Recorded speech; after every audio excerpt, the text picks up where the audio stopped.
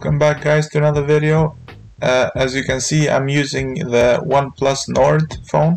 So what you need to do is scroll down on the front page, scroll down and hit the pencil button there, and then you can drag on the side and then you can find the screen recorder, and you have already done this, but you just drag and drop to the place on top.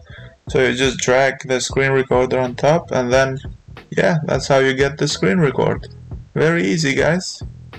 Hope you like this video. Leave a like and subscribe to my channel. Take care, have a nice one. Bye bye.